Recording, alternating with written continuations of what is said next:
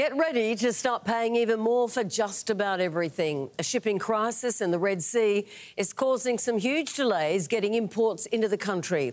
And it has us staring down more cost of living pain and an even longer fight with inflation.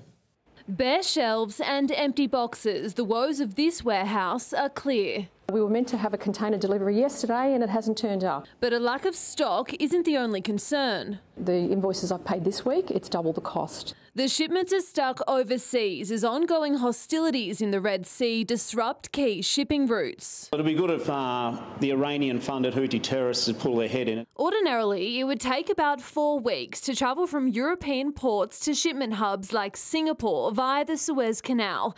Now, a majority are opting for a safer but longer 6-week journey around the Cape of Good Hope.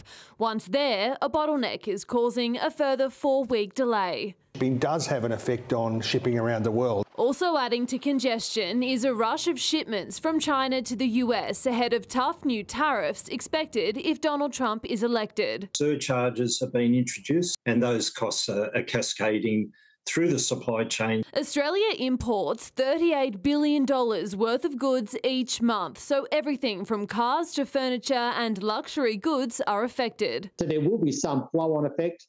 My view would be that it should be relatively modest. That's because, unlike during the pandemic, demand isn't as high. So it's going to be very, very hard for Australian retailers to pass the cost increases on because consumers are already cutting back. Even if price hikes are modest, it still risks inflation remaining higher for longer. Bad news for interest rates as this crisis is predicted to last another 6 months. Our priority has been putting that downward pressure on inflation.